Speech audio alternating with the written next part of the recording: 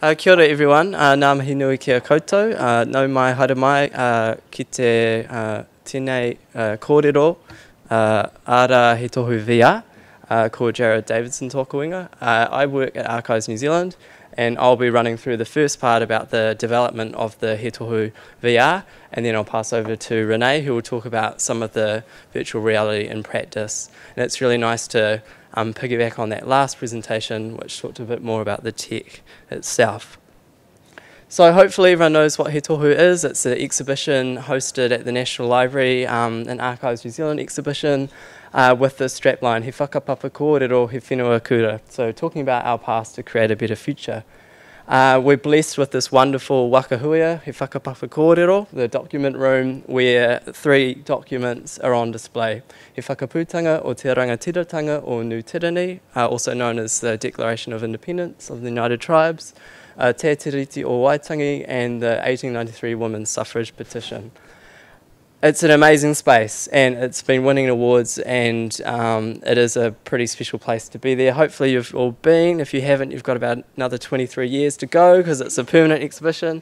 This is He Whakaputanga being viewed, te Tiriti o Waitangi, with some of the public programs groups that we take tours through, and obviously the Women's Suffrage Petition as well. Now that's all well and good, it's an amazing place to visit, but one thing that He Tohu is about increasing access and increasing learning for people. So what about all those kids who can't get to Wellington? And keeping in mind that our target audience was 10 to 15-year-olds. We also have an agreement, kawinata, with the Iwi Chairs Forum.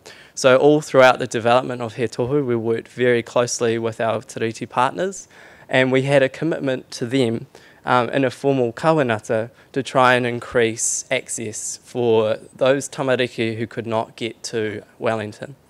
So that's the problem that we had to face. How do we increase the access and enhance learning about these 3 mana taonga documents, and honour our commitment and our Tiriti relationship as well? We explored some various options, whether doing online things or taking document tables and placing them in museums, but we decided that we would go with the virtual reality experience of He Tohu, and then be able to pilot that and run it in various places with people in partnership. And we're also developing a mobile app as well. So the talk just before us talked a little bit about the technology, and Rene and some of the slides will talk more about the tech. I was more involved in the creation and the curation of the project as well.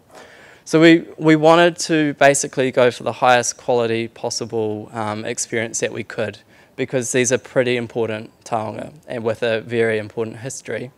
So we wanted to maintain the quality and integrity of the exhibition.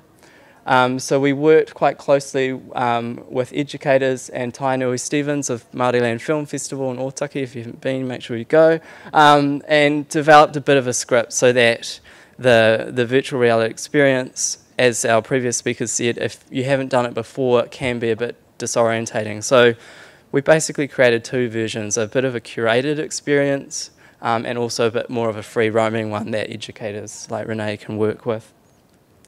We wanted a soundtrack as well, and so we worked with Alistair Fraser and Ariana Tikau to create the appropriate soundtrack for the experience as well.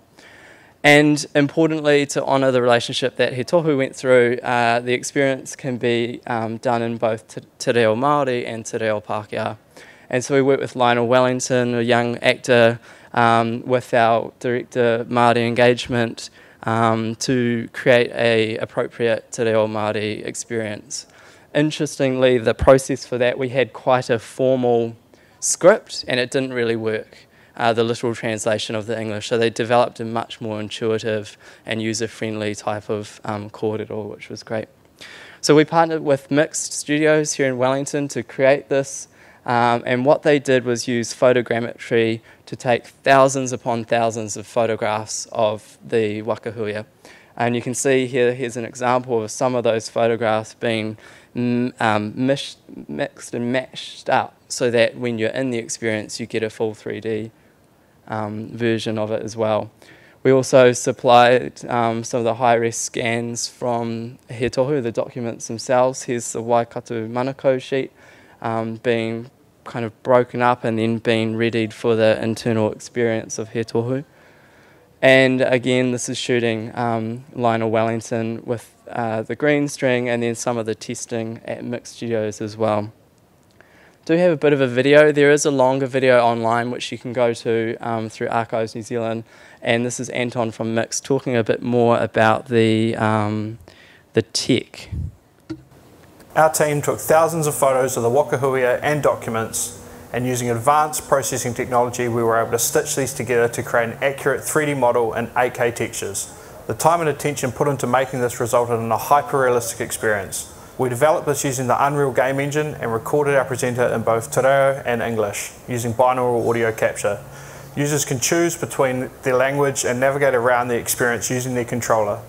The experience was built for the HTC Vive Pro with wireless adapters, so no more tangled cords. Combining this state-of-the-art technology with our high-quality capture, users can get closer to the documents than they can in real life. We now have this incredible tool with a combination of music, story and narration that encourages users to immerse themselves in the tour to learn and discover. This has resulted in an engaging and educational trip that can be taken at the user's pace. The feedback is that people love it. We've been able to take this special exhibition on the road and share the importance of these documents. We look forward to bringing He Tohu to more places throughout New Zealand through the virtual reality experience. Nō reira tātou ko hui hui mai nei, tēnā koutou, tēnā koutou, tēnā tātou katoa. It's obviously very hard to demonstrate virtual reality when you're not in virtual reality, but hopefully you saw in that video some of the screenshots using the 8K texture of the very high quality experience.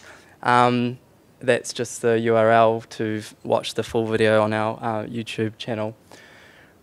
It was a very interesting process taking these taonga in a physical space into the virtual reality space, but it has been a very positive experience. A lot of people who couldn't get up close and personal to the documents, say in the actual experience, because of the glass cabinets obviously, really found the virtual reality quite interesting and could really get up to the tohu or the marks of their signatures of tupunua ancestors, which was very interesting as well.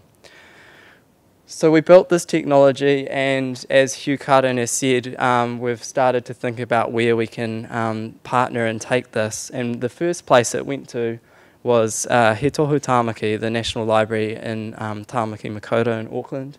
So I'm going to hand over to Rene now to kind of talk about the He Tohu VR in practice. Cool. Sorry, thanks Jared. As Jared mentioned, we did decide to pilot this in He Tohu Tāmaki, so as part of that, the first thing that we came up with is that we really needed to contextualise the learning that goes around it, so it couldn't just be it on itself. And one of the things that we did is we partnered with Ngāti Whātua Ōrākei in co-designing the learning environment that would surround this, because we are wanting to educate both teachers and also kids in this space around these really important documents. And we had to have that context in which the He Tohu VR would sit. And so this was at the opening, and it really was a joint partnership in the design of the space. You'll see some of the images in the background there were images that were chosen in collaboration or in partnership with Ngāti Whātua Ōrākei. Really, we wanted to tell some of those local stories that relate to the three documents around He Tohu Tāmaki, and we had that as a grounding space. What it looks like though in practice when we get kids in there, we've got two VR systems set up. We're using the expensive one that the guys were showing earlier in the previous presentation, and they are wireless, and we've got two areas set up. I don't know if I can get a little laser, and basically it's in a 3-meter square on both sides of the room. And so what we've done is we've set it up because it is one of the challenges that we had with VR is it's a very individual activity. You've got a one-on-one, it's a one person looking at the screen in the VR headset.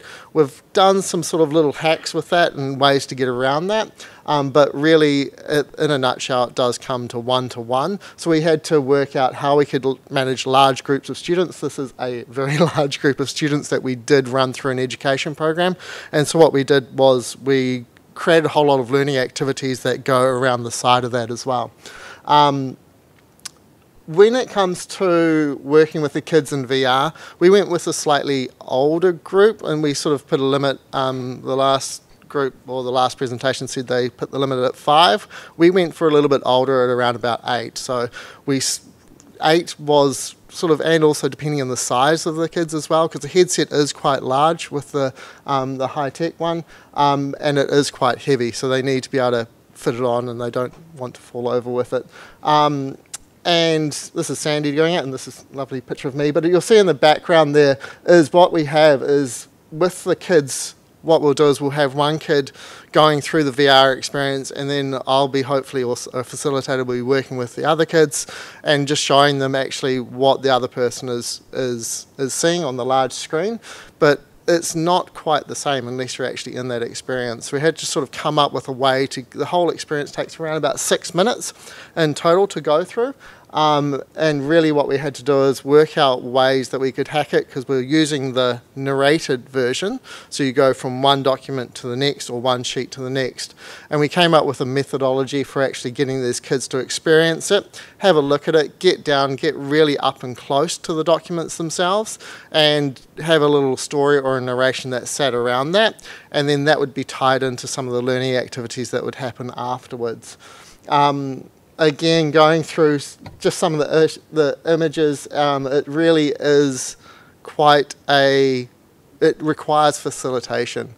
It's not just a learning experience that is just set up and go. What we've found is to really get the nutrition or whatever with regards to what's needed for a true good learning experience, we really needed to make sure that that there was that facilitation that sat around it. One of the things that did come up actually with regards to the learning space is when we were talking to Ngāti Whātua Ōrākei, is one of their desires was to have the learning space as a safe place to have some of these difficult discussions around Te Tiriti, He Whakaputanga and the Women's Suffrage Petition. And it came to, we did have some images of protest that were suggesting it as the first images that came through the door, but they did really ask that we reconsider that, and we ended up, actually I used one of my images of Waipapa Stream, which flows through the area that the National Library is located. And what that really did is that gives that grounding of water, of why, and really made it into a safe space to actually this is sort of the tone that we're going to have these discussions, is actually let's just ground, it's okay, and it is a safe place to have these discussions with the kids. The feedback that we've had from the kids, sorry, I'll just bring it up on my computer because it's not on this presentation, has been quite interesting in the teachers. We are taking teachers through this as well, so we're running sessions at the moment around teaching to Tiriti, directly to teachers, and that's been quite successful at this stage. But one of the key things is that the feedback that's come back from the teachers is VR is seen as a way of engaging the students with the 3 of the key culture and heritage taonga. It allows children to experience 3D and adds another dimension to learning. That was from the deaf education teachers, and it really is, what we're finding is that is a real target audience is kids with learning needs or difficulties or disabilities. They're really engaging with it because it does put them in an immersive sense, and it does touch onto the other senses. Real life experience, it makes the documents real for students and makes the treaty more real and physical. And excellent as an innovative learning tool. VR is very cool and makes info much more accessible. Was very cool how you could go right up close to the documents. One of my favourite stages in the narrated type thing we're getting the students to do is when we come to the women's suffrage petition is because you can actually get down on the ground and really look at the size of the roll. So we do get kids like crawling on the ground, having a look at actually the size, trying to touch the top, and it really is quite getting them to engage with their bodies and try and understand actually the size or the significance and scale of that document. Being able to see the actual documents without the cost of going to Wellington. And that was definitely part of our thought basis around that, is to try and make that more accessible to kids and to teachers and to general public. We are extending this beyond teachers as well. We've been approached by the University of Auckland, by the business school, and later this month we're going to have the first of about 6 or 7 sessions. So we're actually taking all 300 of their university staff through a learning experience based around He Tohu, and that's really to place grounding, because what the university is doing is they're wanting all of their faculties to incorporate Te Tiriti properly into their curriculum and the way they teach. The challenge that they faced is that around about 70% or more of their lecturers, especially in the business schools, are not from New Zealand. And then the ones that are from New Zealand are also facing, that have a view of Te Tiriti. And so what we're doing is we're trying to come in and use this experience as sort of like a grounding for them to then carry on some professional development for their educators. And that's sort of what this really does, and it's what I've found with regards to the VR, is it is that opportunity to actually ground yourself about the discussions that are about to happen. Right? So it's really putting you in touch almost physically in a sort of virtual way with the documents that are sort of a really good discussion point to have with kids and educators. As Jared mentioned, we do have an app, hopefully that's coming out soon, and that's going to make it more accessible again. So that's going to be a VR app that won't require glasses, but a 360-degree view where you can actually access the documents from anyone with an iOS device or an Android device. The issue around that, or the challenge that's going to be around that, is how do we contextualize it? And that's great, it's going to give people access to it, but how do we contextualize the learning and the other things around that? And that's something that we're continuing to work with. We've developed a number of learning activities that go alongside this that educators can use around not just the VR, but also around just the 3 foundation documents themselves anyway. That's not the right one. So yeah, the app is going to come soon. So we're going to open it up to some questions, because that's how we're going to roll. So does anyone have any questions about it? Deathly silence. I think Rene's point about having some context around it is really important, because the last thing He Tohu Wellington wanted to do was just go somewhere else and plonk it down and be like, hey, here's a cool thing, and it's all about Wellington. So working with Ngāti Whātua Ōrākei was a really nice experience, and we hope that this might lead to some further other relationships, whether it's at Tūranga Library or we now know that Pukeariki has a full suite of VR, so what's the Taranaki story around these 3 taonga? So that's, I think, how we're treating this technology, is to enable some of that wider context, that wider discussion as well. Yeah. Can I ask technical elements to choosing VR and also sourcing the company or who would develop it? What kind of process did you go through in seeing who could do this in New Zealand? And did you have conversations with a number of potential producers, or was there an obvious fit immediately? And within the context, the overall context, because you've got to have a sensitivity towards the material. Yeah. How did you get that across to them as in partnership with producers? Yeah, it's a very good question, definitely. Mix Studios is here in Wellington, so that was helpful. We happen to have Laureen Jones, who's the project manager of He Tohu, in the audience. Do you want to answer that question? Or?